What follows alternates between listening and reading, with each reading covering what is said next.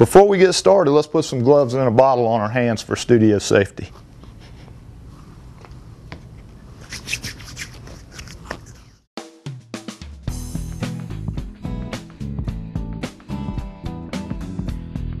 Hi, I'm Mike Rooney. Today's free art lesson is going to be on making a color chart. Now this is going to be a specific color chart. You've heard of making all these color charts and putting blue and yellow, but this one's going to be specific to your palette. So let me show you how to do it. We'll go over here to the easel and I'll show you a good way to find out how all your colors react with other colors that you have on your palette. You should do this one day when you're not really feeling up to painting. You don't want to go out and tackle this big painting. You want to get your brush in some paint, but you don't want to have to think too much. This is a great exercise for figuring out, for instance, how's your Naples yellow going to react with magenta? What kind of tones and colors and hues can you make with it? So what you do is you just go to the studio, put your little jazz or blues on there, and you draw you a couple circles. And we're going to start with magenta, because I always draw in magenta for some reason. But we're going to draw a circle in the middle. We're going to draw concentric bullseyes out away from that, so we don't have them running off the page. Okay, so here's going to be the target color. Now you can do this on watercolor paper, sheets of watercolor paper, and post them in your studio. This particular exercise is going to be, how does magenta react with everything else on my palette? And as you see, I've got magenta, I use Naples yellow, a couple different yellows, cadmium red, sky blue, ultramarine blue, orange, sap green, that's cadmium orange, sap green, and ultramarine violet. Now I'm gonna act like I haven't done this before, and I'm thinking, I wonder what color my magenta is going to make with, say, Naples yellow. So what you do is you put the magenta right here. It's the target color. So you put it up there so you know which one you're trying to play with, and you do this for each of your colors. So here you go, you got your little magenta up there. Now what you do is you put some right here and right here, okay? Then we're going to take a different brush, use a different brush, and put some Naples yellow very slowly into this magenta and stroke it back and forth and finish out the circle. Now that's the color you get when it's just a little bit of Naples yellow. What happens if I go, let's go with a whole lot of magenta and I want to make these circles a little bit bigger. Look at this nice color that I get when I mix magenta and orange. I get a really cool, not cool, I get a really warm, I meant awesome flesh tone. I could add some white to that and have a really nice flesh tone. And that's the thing you do next. You add a little white to it. So you take it on one side of it and you lighten one side to see what it's going to look like if you stroke some white into it. So now you know what it makes here with more yellow in it, and it makes a nice flesh tone. Okay? Then usually what I do is I go over and I make a complement. I see what the complement of red will make. So I go over there and I say, well, this is orange, so I'm going to see it's kind of blending towards orange. I'm going to take it, mix it again right here. So I'm going to take magenta here. I'm going to take the Naples yellow and make that orange again. Okay.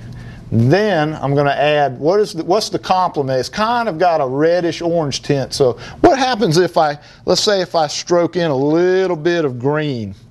Because green is kind of the complement of that right there. Let's see what I get when I stroke in the complement.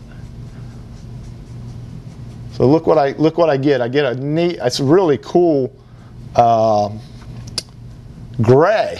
You know what I mean? It's a gray, but it's like super reddy orange. So again, good for flesh tones. Hey, I didn't know that. That's awesome. I can use that next time. Now let's take it and do the same thing all the way around, and let's see what magenta does with my cadmium yellow. So I put that up there, put some there, I put some right there, and some right there. Let's go ahead and mix it a little bit quicker. And we're going to put cadmium yellow in on it now. So let's see what cadmium yellow does, because cadmium yellow is going to look different than that first one. Look at the huge difference between when I add the same amount there and the same amount there. And then I come over and do the same thing here. Try to get them, try to get one a little bit more. I want to see what it does. So I see right there that Naples yellow gives you this really toned down, fleshy color with magenta, but cadmium yellow gives you these nice fiery orange-red colors, which is really, really cool. So I'm going to take those and I'm going to add, what's the opposite of orange is blue. So I'm going to add just a little bit of blue to it to see what happens when I put some blue in it. Put a little bit too much blue in it. Let's get rid of some of that blue.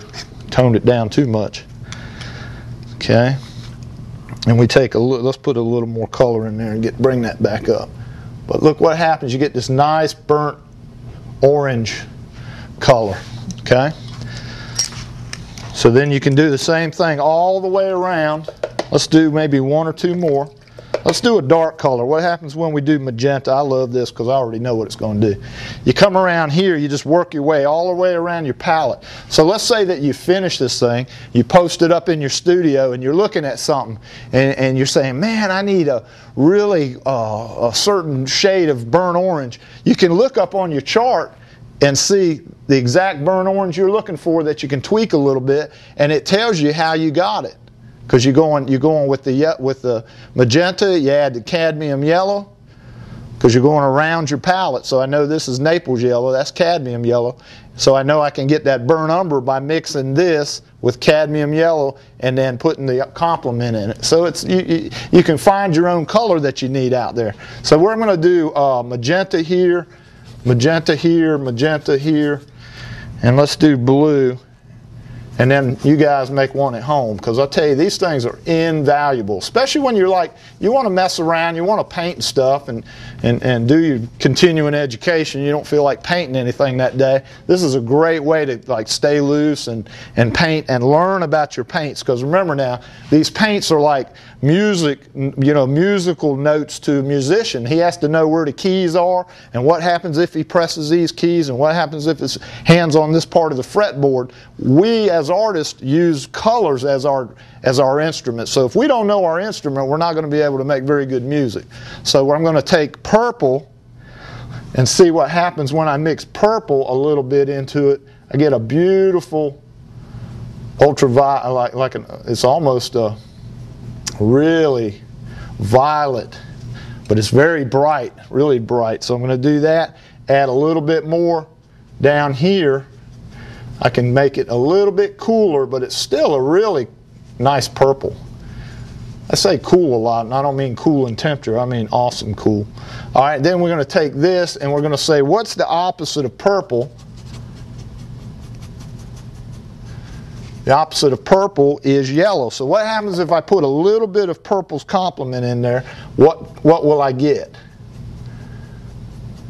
And I stroke it around a little bit, and I get this grayed down color right there, which is nice and warm. And if I want to cool it down even more, I can put more purple in it. But that's a really neat burnt red, so that's good to know. And the reason is because my purple is mostly ultramarine violet, so it's got a lot of red in it, so that's why it's picking up the red down here. It doesn't look too red right there, but this adding that complement brings out the red into ultramarine violet. So you do that all the way around the color wheel and find out, like here's one I did already, find out what happens. It's really neat to look and see. Look at all these pinky flesh tones and all that. This is really great that when you mix green, you get that really dark, cool green right there. So here's the one I use for magenta. I hope that helps you out. I hope it helps you paint better. I hope it helps you get better color. If you'd like to see more about me, you can go on the internet and find me at MikeRooneyStudios.blogspot.com. Thank you.